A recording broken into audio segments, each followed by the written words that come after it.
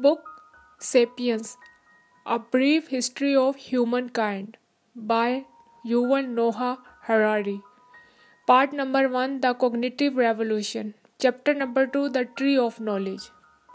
In the previous chapter, we saw that although sapiens had already populated East African 150,000 years ago, they began to overrun the rest of planet Earth and drive the other human sapiens to extinction only about 70,000 years ago.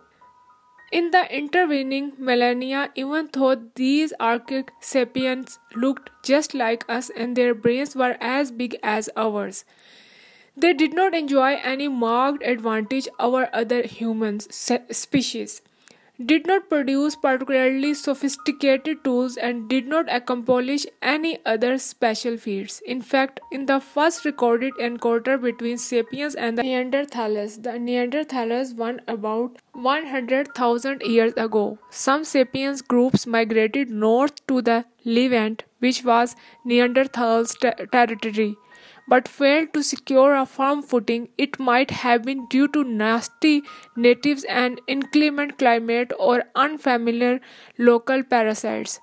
Whatever the reason, the sapiens eventually retreated, leaving the Neanderthals as masters of the Middle East. This poor record of achievement has led scholars to speculate that the internal structure of the brain of these sapiens was probably different from ours. They looked like us, but their cognitive abilities, learning, remembering, communicating, were far more limited. Teachings such as an ancient Sapiens English persuading him of the truth of Christian dogma or getting him to understand the theory of evolution would probably have been hopeless undertakings. Conversely, we would have had a very hard time learning his language and understanding his way of thinking. But then, beginning about 70,000 years ago, Homo sapiens started doing very special things around that date. Sapiens band left Africa a second time. This time they drove the Neanderthals and all other human sapiens not only from the Middle East but from the face of the earth. Within a remarkably short period, sapiens reached Europe and East Asia. About 45,000 years ago, they somehow crossed the open sea and landed in Australia, a continent hitherto untouched by humans. The period from about 70,000 years ago to about 30,000 years ago witnessed the invention of boats, oil lamps, bows and arrows, and needles. The first objects that can reliably be called are date from this era, as does the first clear evidence of religion, commerce, and social stratification. Most researchers believe that these unprecedented accomplishments were the product of revolution in sapiens' cognitive abilities. They maintain that the people who drove the Neanderthals to extinction settled Australia and carved the straddle line men were as intelligent, creative, and sensitive as we are. If we were to come across the artist of the straddle cave, we could learn their language and they ours. We would be able to explain to them everything we know, from the adventures of Alice in Wonderland to the paradoxes of quantum physics, and they could teach us how their people view the world. The appearance of new ways of thinking and communicating between 70,000 and 30,000 years ago constitutes the cognitive revolution. What caused it? We are not sure. The most commonly believed theory argues that accidental genetic mutations changed the inner wiring of the brains of sapiens, enabling them to think in unprecedented ways and to communicate using an altogether new type of language. We might call it the tree of knowledge mutation. Why did it occur in sapiens DNA rather than in that of Neanderthals? It was a matter of pure chance as far as we can tell, but it's more important to understand the consequences of the tree of knowledge mutation than its causes. What was so special about the new sapiens language that it enabled us to conquer the world?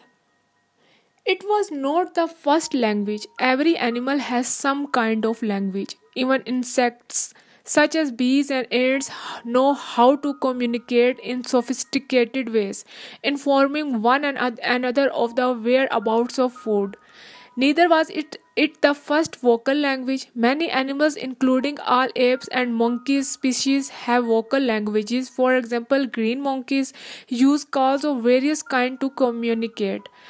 Zoologists have identified one call that means careful. An eagle, a slightly different call, warns careful. A lion, when researchers played a recording of a first call to a group of monkeys, the monkeys stopped what they were doing and looked upward in fear. When the same group heard a recording of the second call, the lion warning, they quickly scrambled up a tree. Sapiens can produce many more distinct sounds than green monkeys, but whales and elephants have equally impressive abilities. A parrot can say anything. Albert Einstein could say, as well as mimicking the sounds of phone ringing, doors slamming, and siren wailing. Whatever advantage Einstein had over a parrot, it was not vocal. What then is so special about our language? The most common answer is that our language is amazingly supple. We can connect a limited number of sounds and signs to produce an infinite number of sentences, each with a distinct meanings. We can thereby ingest, store, and communicate a prodigious amount of information about surrounding world. A green monkey can yell to its comrades, careful a line, but a modern human can tell her friends that this morning near the bend in the river she saw a lion tracking a herd of bison. She can then describe the exact location, including the different paths leading to the area. With this information, the member of her band can put their heads together and discuss whatever they ought to approach the river in order to chase away the lion and hunt the bison. A second theory agrees that our unique language evolved as a meaning of sharing information about the world, but the most important information that needed to be conveyed was about human, not about lions and bison. Our language evolved as a way of gossiping. According to this theory, Homo sapiens is primarily a social animal. Social cooperation is our key for survival and reproduction. It is not enough for individual men and women to know the whereabouts of lion and bisons. It's much more important for them to know who in their band hates worm and who is sleeping with worm, who is honest and who is a cheat. Amount of information that one must obtain and store in order to track the ever changing relationships of a few dozen individuals is staggering, and countless more complex social combinations. All apes show a keen interest in such social information, but they have trouble gossiping effectively. Neanderthals and archaic Homo sapiens probably also had a hard time talking behind each other's back, a much maligned ability which is in fact essential for cooperation in large numbers. The new linguistic skills that modern sapiens acquired about 70 millennia ago enabled them to gossip for hours on end. Reliable information about who could be trusted meant that small bands could expand into a larger bands, and sapiens could develop tighter and more sophisticated types of cooperation. The gossip theory might sound like a joke, but numerous studies support it. Even today, the vast majority of humans' communication, whether in the form of emails, phone calls, or newspaper columns, is gossip. It comes so naturally to us that it seems as if our language evolved for this very purpose. Do you think that history professors chat about the reasons for World War I when they meet for the lunch? Or that nuclear physicists spend their coffee breaks at scientific conferences talking about quarks? Sometimes, but more often, they gossip about the professor who caught her husband cheating, or the quarrels between the head of the department and the dean, or the rumors that colleagues used his research fund to buy a Lexus. Gossip usually focuses on the wrongdoings. Rumors are the original fourth estate journalists who inform society about and thus protect it from cheats and freeloaders. Most likely, both the gossip theory and there is a line near the river theory are valid. Yet, the truly unique feature of our language is not its ability to transmit information about men and lions. Rather, it's the ability to transmit information about things that do not exist at all. As far as we know, only sapiens can talk about entire kinds of entities that they never seen, touched, or smelled. Legends, myths, gods, and religions appeared for the first time with the cognitive revolution. Many animals and human species could previously say careful. A lion, thanks to the cognitive revolution, Homo sapiens acquired the ability to say the lion is the guardian spirit of our tribe. The ability to speak about fictions is the most unique feature of sapiens language. It's relatively easy to agree that only Homo sapiens can speak about things that don't really exist and believe six impossible things before breakfast. You could never convince a monkey to give you a banana by promising him limitless bananas after death in monkey's heaven. But why is it important? After all, fiction can be dangerously misleading or distracting.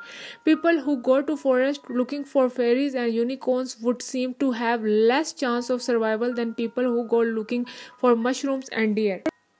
And if you spend hours praying to non-existing guardian spirits, are not you wasting precious time? Time better spent foraging, fighting, and fornicating. But fiction has enabled us not merely to imagine things but to do so collectively.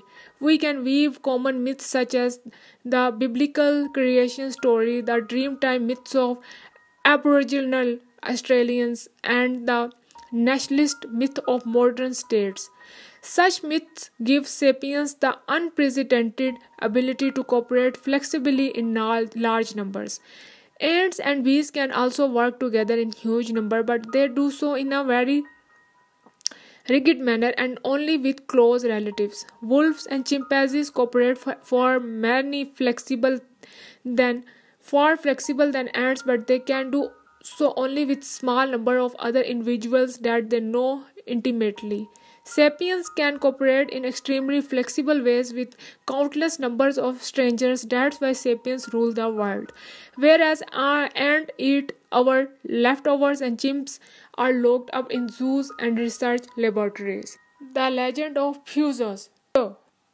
Our chimpanzees cousins usually live in small troops of several dozen individuals. They form close friendship, hunt together, and fight shoulder to shoulder against baboons, cheetahs, and enemy chimpanzees.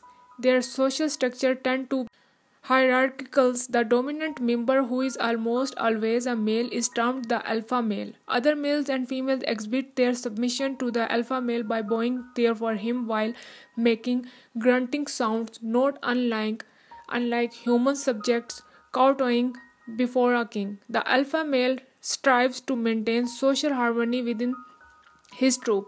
When two individuals fight, he will intervene and stop the violence. Less benevolently, he might monopolize particularly coveted foods and prevent lower ranking males from mating with the females. When two males are contesting the alpha positions, they usually do so forming extensive coalitions of supporters, both male and female from within the group.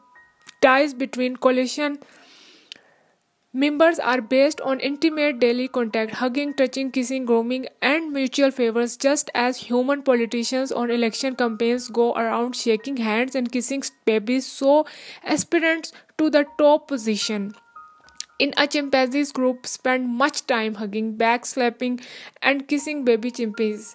The alpha male usually wins his position not because he is physically stronger but because he leads a large and stable coalition. These coalitions play a central part not only during overt the struggles for the alpha position but in almost all day-to-day activities. Members of the coalition spend more time together, share food, and help one another in time of trouble.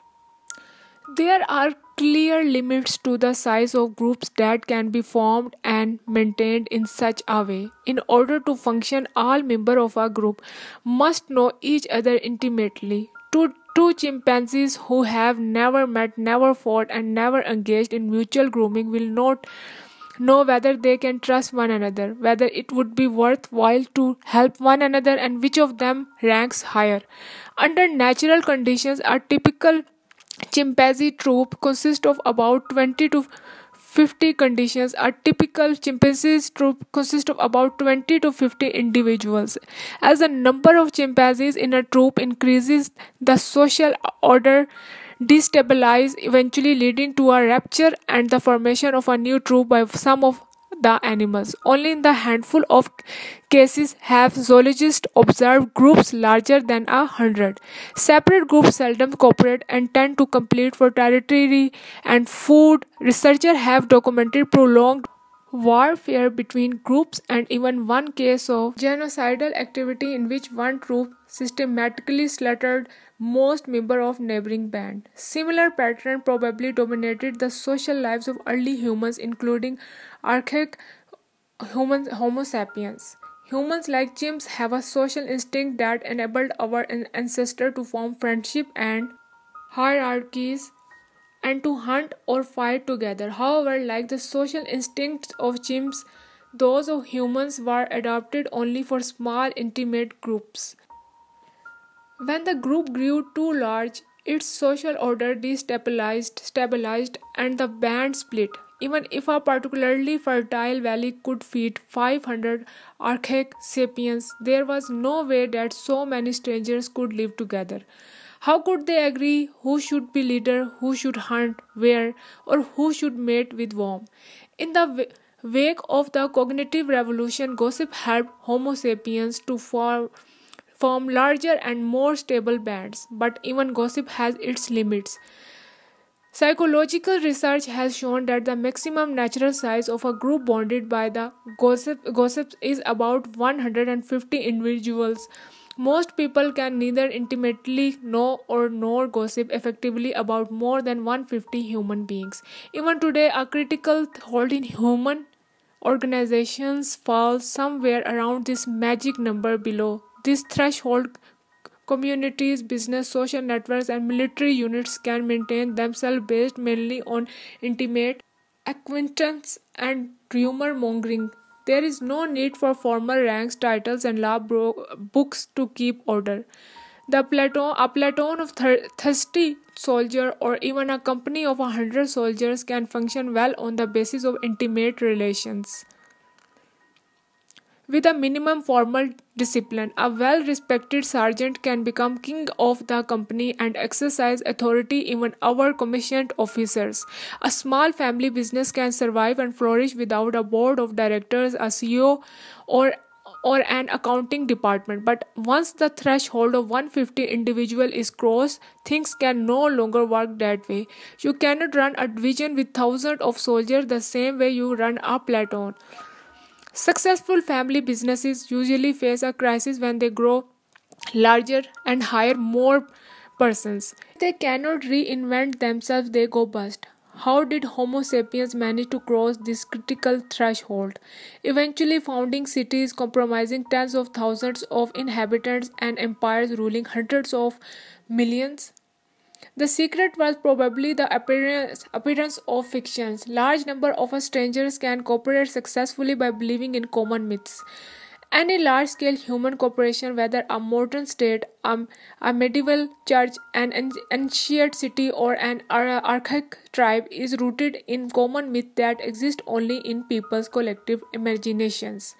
Churches are rooted in common religious myths. Catholics who have never met can nevertheless go together on crusade or pool funds to build a hospital because they both believed that God was incarnated in human flesh and allowed himself to be crucified to redeem our sins. States are rooted in common national myth. Two Serbs who have never met might risk their lives to save one another because both believe in the existence of the Serbian nation, the Serbian homeland, and the Serbian flag. Judicial systems are rooted in common legal myths. Two lawyers who have never met can nevertheless combine efforts to defend a complete stranger because they both believe in the existence of laws, justice, human rights, and the money paid out in fees. Yet none of these things exist outside the stories that people invent and tell one another. There are no gods in the universe, no nations, no money, no human rights, no laws, and no justice outside the common imagination of human beings. People easily understand that primitives cement their social order by believing in ghosts and spirits and gathering each full moon to dance together around the campfire. What we fail to appreciate is that our modern institutions function on exactly the same basis. Take, for example, the world of business corporation. Modern business people and lawyers are, in fact, powerful sorcerers. The principal difference between them and tribal shamans is that modern lawyers tell far stranger tales. The legend of Puzo affords us a good example. An icon that somewhat resembles the Stedel lineman appears today on cars, trucks, and motorcycles from Paris to Sydney. It's the hood ornament that adorns vehicles made by Peugeot, one of the oldest and largest of Europe's car makers. Peugeot began as a small family business in the village of Valentini, just 300 kilometers from the Stedel Cave.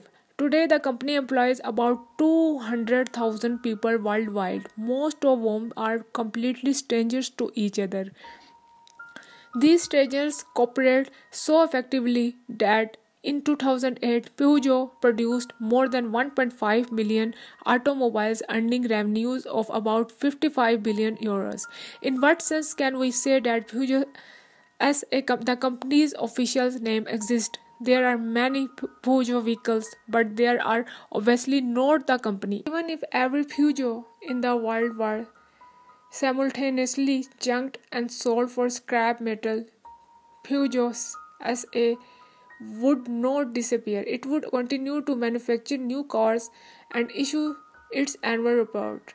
The company owns factories, machinery, and showrooms and employs mechanics, accountants, and secretaries, but all these together do not compromise Peugeot. A disaster might kill every single one of Peugeot's employees and go on to destroy all of its assembly lines and executive offices. Even then, the company could borrow money, hire new employees, build new factories, and buy new machinery.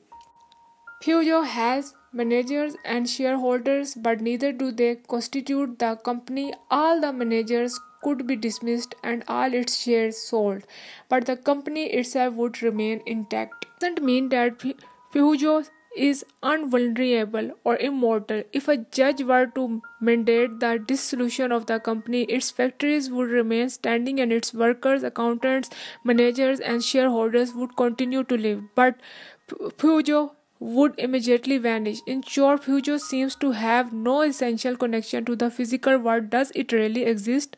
Peugeot is a figment of our collective imagination. Lawyers call this a legal fiction. It can't be pointed at. It is not a physical object, but it exists as a legal entity. Just like you or me, it is bound by the laws of countries in which it operates. It can open a bank account and own property. It pays taxes, and it can be sued and even prosecuted separately from any of the people who own or work for it. Peugeot belongs to a particular legal fiction called limited liability companies. The idea behind such companies is among humanity's most ingenious inventions. Homo sapiens lived for untold millennia without them. During most of recorded history, property could be owned only by flesh and blood humans, the kind that stood on two legs and had big brains. If in 13th century France Jean set up a wagon manufacturing workshop, he himself was a business. If a wagon he would made broke down a week after purchase, the disgruntled buyer would have sued Jean personally. If Jean had borrowed 1,000 gold coin to set up his workshop and the business failed, he would have had to repay the loan by selling his private property. His own house, his cow, his land. He might even have had to sell his children into servitude. If he could not cover the debt, he could be thrown in prison by the state of enslaved by his creditors. He was fully liable without limit for all obligations incurred by his workshop. If you had lived back, then you would probably have thought twice before you opened an enterprise of your own. And indeed, this legal situation discouraged entrepreneurship. People were afraid to start new businesses and take economic risks. It hardly seemed worth taking the chance that their families could end up utterly destitute. This is why people began collectively to imagine the existence of limited liability companies. Such companies were legally independent of the people who set them up or invested money in them or managed them. Over the last few centuries, such companies have become the main players in the economic arena. And we have grown so used to them that we forget they exist only in our imagination. In the US, the technical terms for a limited liability company is a corporation, which is ironic because the term derives from corpus, the one thing these corporations lack. Despite their having no real bodies, the American legal system treats corporations as legal persons, as if they were flesh and blood human beings. And so did the French legal system back in 1896 when Armand Peugeot, who had inherited from his parents a metalworking shop that produced string saws and bicycles, decided to go into an automobile business. To that end, he set up a limited liability company. He named the company after himself, but it was independent of him. If one of the cars broke down, the buyer could sue the Peugeot, but not Armand Peugeot. If the company borrowed millions of francs and then went bust, Armand Peugeot did not owe its creditors a single francs. The loan, after all, had been given to Peugeot, the company, not Armand Peugeot. The Homo sapiens Armand Peugeot died in 1915. Peugeot, the company, is still alive and well. He exactly did Armand Peugeot, the man, create Peugeot, the company, in much the same way that and sorcerers have created gods and demons throughout the history, and in which thousands of French cures were still creating Christ's body every Sunday in the parish churches. It all revolved around telling stories and convincing people to believe them. In the case of French cures, the crucial story was that of Christ's life and death as told by the Catholic Church. According to this story, if a Catholic priest dressed in his sacred garment solemnly said the right words at the right moment, mundane bread and wine turned into a goat's flesh and blood. The priest exclaimed, "Hocus corpus meum," Latin for "this is my body," and "hocus pocus," the bread turned into a Christ's flesh. Seeing that the priest had properly, assiduously observed all procedures, millions of devout French Catholics behaved as if God really existed in the consecrated bread and wine. In the case of Peugeot, the crucial story was the French legal code as written by the French Parliament. According to the French legislator, if a certified liar followed all the proper liturgy and rituals, wrote all the required spells and oaths on a wonderfully decorated piece of paper, and affixed his ornate signature to the bottom of the document, then hocus pocus, a new company was incorporated. When in 1896 Armand Peugeot wanted to create his company, he paid a lawyer to go through all these sacred procedures. Once the lawyer had performed all the right rituals and pronounced all the necessary spells and oaths, millions of upright French citizens behaved as if the Peugeot company really existed. Telling effective stories is not easy. The difficulty lies not in telling the story but in convincing everyone else to believe it. Much of history revolves around his these questions. How does one convince millions of people to believe particular stories about gods or nations or limited liability companies? Yet when it succeeds, it gives Sapiens immense power because it enables millions of strangers to cooperate and work towards common goals. Just try to imagine how difficult it would have been to create states or churches or legal system if we could speak only about things that really exist, such as rivers, trees, and lions. Over the years, people have woven an incredibly complex network of stories. With this network, fictions such as Pujo not only exist but also accumulate immense power. The kinds of things that people create through this network of stories are known in academic circles as fictions, social constructs, or imagined realities. An imagined reality is not a lie. I lie when I say that there is a line near the river when I know perfectly well that there is no line there. There is nothing special about lies. Green monkeys and chimpanzees can lie. A green monkey, for example, has been observed calling careful a line when there was no line around.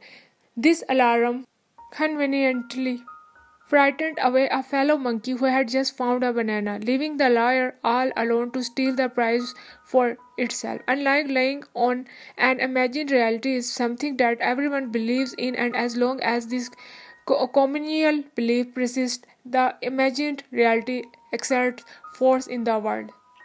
The sculptor from the Saddle Cave may sincerely have believed in the existence of the lion man guardian spirit. Some sorcerers are charlatans, but most sincerely believe in existence of gods and demons. Most millionaires sincerely believe in the existence of money and limited liability companies. Most human rights activists sincerely believe in the existence of human rights. No one was lying when in 2011 the UN demanded that the Libyan government respect the human rights of its citizens. Even though the UN, Libya and the human rights are all figments of our fertile imaginations. Ever since the cognitive revolution, Sapiens has thus been living in dual reality. On the one hand, the objective reality of river, trees, and lions, and on the other hand, the imagined reality of gods, nations, and corporations. As time went by, the imagined reality became ever more powerful, so that today the very survival of river, trees, and lions depends on the grace of imagined entities such as gods, nations, and corporations. Bypassing the genome, the ability to create an imagined reality out of words enabled large numbers of strangers to cooperate effectively. But it also did something more. Since large scale human cooperation is based on myths, the way people cooperate can be altered by changing the myths. By telling different stories under the right circumstances, myth can change rapidly. In 1789, the French population switched almost overnight from believing in the myth of divine right of king to believing in the myth of the sovereignty of the people. Consequently, ever since the cognitive revolution, Homo sapiens has been able to revise its behavior rapidly in accordance with changing needs. This opened a vast lane of cultural evolution, bypassing the traffic jams of genetic evolution. Speeding down this fast lane, Homo sapiens soon far outstripped all other human and animal species in its ability to cooperate. The behavior of other social animals is determined to a large extent by their genes. DNA is not a autocrat. Animal behavior is also influenced by environmental factors and individual quirks. Nevertheless, is a given environment, animal of the same species will tend to behave in a similar way. Significant changes in social behavior cannot occur in general without genetic mutations. For example, common chimpanzees have a genetic tendency to live in hierarchical groups headed by an alpha male. Members of closely related chimpanzee species, bonobos, usually live in more egalitarian groups dominated by female alliances. Female common chimpanzees cannot take lessons from their bonobo relatives and stage a Feminist revolution. Male chimps cannot gather in a constitutional assembly to abolish the office of an alpha male and declare that from here on out all chimps are to be treated as equals. Such dramatic changes in behavior would occur only if something changed in chimpanzees' DNA. For similar reason, archaic human did not initiate any revolutions. As far as we can tell, changes in social patterns, the invention of new technologies, and the settlement of alien habitats resulted from genetic mutation and environmental pressures more than from cultural initiatives. This is why it took humans hundreds of thousands of years to make these steps 2 million years ago. Genetic mutations result in the appearance of new human species called Homo erectus. Its emergence was accompanied by the development of a new stone tool technology now recognized as a defining feature of this species. As long as Homo erectus did not undergo further genetic alterations, its stone tools remained roughly the same for close to 2 million years. In contrast, ever since the cognitive revolutions, sapiens have been able to change their behavior quickly, transmitting new behaviors to future generations without any need of genetic or environmental change. As prime example, consider the repeated appearance of childless elites such as the Catholic priesthood, Buddhist monastic orders, and Chinese eunuch bureaucracies. The existence of such elites goes against the most fundamental principles of natural selection, since these dominant members of society willingly give up procreation, whereas chimpanzee alpha males use their power to have sex with as many females as possible, and consequently sire a large proportion of their troops young. The Catholic alpha male abstained completely from sexual intercourse and childcare. Abstinence does not result from unique environmental conditions such as a severe lack of food or want of our potential mates, nor is it the result of some quirky genetic mutation. The Catholic Church has survived for centuries not by passing on a celibacy gene from one pope to the next, but by passing on the stories of the New Testament and of Catholic canon law. In other words, while the behavior pattern of archaic humans remained fixed for tens of thousands of years, sapiens could transform their social structures, the nature of their interpersonal relations, their economic activities, and a host of other behaviors within a decade or two. Consider a resident of Berlin born in 1900 and living to the ripe age of 100. She spent her childhood in the Hohenzollern Empire of Wilhelm, her adult years in the Weimar Republic, the Nazi Third Reich, and Communist East Germany, and she died a citizen of a democratic and reunified Germany. She had managed to be part of 5 very different socio-political systems, though her DNA remained exactly the same. This was the key to sapiens' success in one-on-one brawl. A Neanderthal would probably have beaten a sapiens, but in a conflict of hundreds, Neanderthals would not stand a chance. Neanderthals could share information about the whereabouts of lions, but they probably could not tell and revise stories about tribal spirits without an ability to compose fiction. Neanderthals were unable to cooperate effectively in large numbers, nor could they adapt their social behavior to rapidly changing challenges.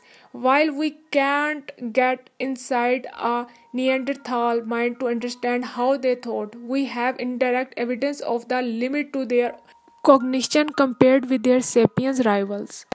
Archaeologists excavating 30,000 years old sapien sites in the European heartland occasionally find their seashells from the Mediterranean and Atlantic coast. In all likelihood, these shells go to continental interior through long distance trade between different sapiens bands. Neanderthal sites lack any evidence of such trade. Each group manufactured its own tools from local materials. And Another example comes from the South Pacific. Sapiens bands that lived on the island of New Ireland north of New Guinea used a volcanic glass called obsidian to manufacture particularly strong and sharp tools. New Ireland, however, has no natural deposits of obsidian. Laboratory tests revealed that the obsidian they used was brought from deposits on New Britain, an island 400 kilometers away. Some of the inhabitants of these islands must have been skilled navigators who traded from island to island over long distances. Trade may seem a very pragmatic activity, one that needs two fictive bases. Yet the fact is that no animal other than sapiens engages the trade, and all the sapiens trade network about which we have detailed evidence were based on fictions. Trade cannot exist without trust, and it is very difficult to trust strangers. The global trade network of today is based on our trust in such fictional entities as the dollar, the Federal Reserve Bank, and the totemic trademark of corporations. When two strangers in a tribal society want to trade, they will often establish trust by appealing to a common god, mythical ancestor, or totem animal. If archaic sapiens believing in such fiction traded shells and obsidian, it stands to reason that they could also have traded information, thus creating a much denser and wider knowledge network than the one that served Neanderthals and other archaic humans. Hunting techniques provide another illustration of these differences. Neanderthals usually hunted alone or in small groups. Sapiens, on the other hand, developed techniques that relied on cooperation between many dozen of individuals and perhaps even between different bands. One particularly effective method was to surround an entire herd of animals such as wild horses, then chase them into a narrow gorge where it was easy to slaughter them mass. If all went en masse and maze. If all went according to plan, the bands could harvest tons of meat, fat, and animal skin in a single afternoon of collective effort and either consume these riches in a giant potlatch or dry smoke or freeze them for later usage. Archaeologists have discovered sites where entire herds were butchered annually in such ways. There are even sites where fences and obstacles were erected in order to create artificial traps and slaughtering grounds. We may presume that Neanderthals were not pleased to see their traditional hunting grounds turned into a sapiens controlled slaughterhouses. However, if violence broke out between the two species, Neanderthals were not much better off than wild horses. 50 Neanderthals cooperating in traditional and static patterns were no match for 500 versatile and innovative sapiens. And even if the sapiens lost the first round, they could quickly invent new stratagem that would enable them to win the next time. What happened in the cognitive revolution? New ability, the ability to transmit larger quantities of information about the world surrounding Homo sapiens. Wider consequences, planning and carrying out complex actions such as avoiding lions and hunting bison. New ability, the ability to transmit larger quantities of information about sapiens' social relationship. Wider consequences, larger and more comprehensive group numbering up to 150 individuals. New ability, the ability to transmit information about things that do not really exist, such as tribal spirits, nations, limited liability companies, and human rights. Wider consequences, a cooperation between very large number of strangers. Another wider consequence is rapid innovation of social behavior. History and biology. The immense diversity of imagined realities that sapiens invented and resulting diversity of behavior patterns are the main components of what we call cultures. Once cultures appeared, they never ceased to change and develop, and these unstoppable alterations are what we call history. The cognitive revolution is accordingly the point when history declared its independence from biology. Until the cognitive revolution, the doing of all human species belonged to a realm of biology, or if you prefer, prehistory.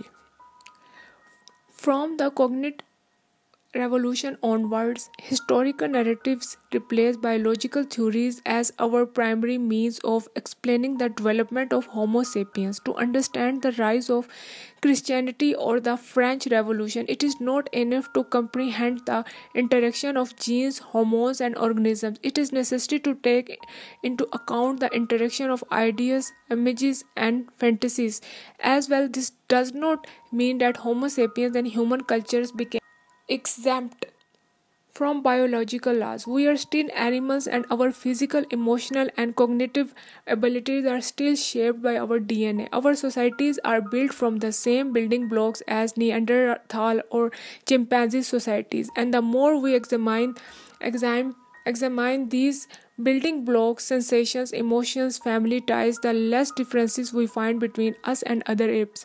It is, however, a mistake to look for the differences at the level of the individual or the family. One or one, even 10 or 10. We are embarrassingly similar to chimpanzee. Significant differences begin to appear only when we cross the threshold of 150 individuals, and when we reach 1000 to 2000 individuals, the differences are astounding. If you try to bunch together thousands of chimpanzees into a Tiananmen Square, Wall Street, the Vatican, or the headquarters of the United Nations, the result would be pandemonium. By contrast, sapiens regularly gather by thousands in such places together. They create orderly patterns such as trade, network, mass celebrations, and political institutions that they could never have created in isolation. The real difference between us and chimpanzees is that mythical glue that binds together large number of individual families and groups. This glue has made us the master of creation. Of course, we also need other skills such as the ability to make and use tools. Yet, tools making is a little of consequence unless it is coupled with the ability to cooperate with many others. How is it that we now have intercontinental missiles with nuclear warheads, whereas 30,000 years ago we had only sticks with flint spearhead? Psychologically, there has been no significant improvement in our tool making capacity over the last 30,000 years. Albert Einstein was far less dexterous with his hands than was an ancient hunter-gatherer. However, our capacity to cooperate with large number of strangers has improved dramatically. The ancient flint spearhead was manufactured in minutes by a single person who relied on the advice and help of few intimate friends. The production of a modern nuclear warhead required the cooperation of millions of strangers all over the world, from the worker who mine the uranium or in the depth of the earth to theoretical physicists who write long mathematical formulas to describe the interactions of the subatomic particles. Summarize the relationship between biology and history after the cognitive revolution. Biology set the basic parameter for the behavior and capacities of Homo sapiens. The whole of history takes place within the bounds of this biological arena. However, this arena is extraordinarily large, allowing sapiens to play an astounding variety of games. Thanks to their ability to invent fiction, sapiens create more and more complex games, which each generation develop and elaborate even further. Consequently, in order to understand how sapiens behave, we must describe the historical evolution of their actions. Referring only to our biological constraint would be like a radio sportcaster who, attending the World Cup football championships, offers his listener a detailed description of the playing field rather than an account of what the players are doing. What games did our Stone Age ancestors play in the arena of history? As far as we know, the people who carved the Staddle line some 30,000 years ago had the same physical, emotional, and intellectual abilities we have. What did they do when they woke up in the morning? What did they eat for breakfast and lunch? What were their societies like? Did they have relationship and nuclear families? Did they have ceremonies, moral codes, sport contests, and religious rituals? Did they fight wars? The next chapter takes a peek behind the curtain of the ages, examining what life was like in the millennia, separating the cognitive revolution from the agricultural revolution.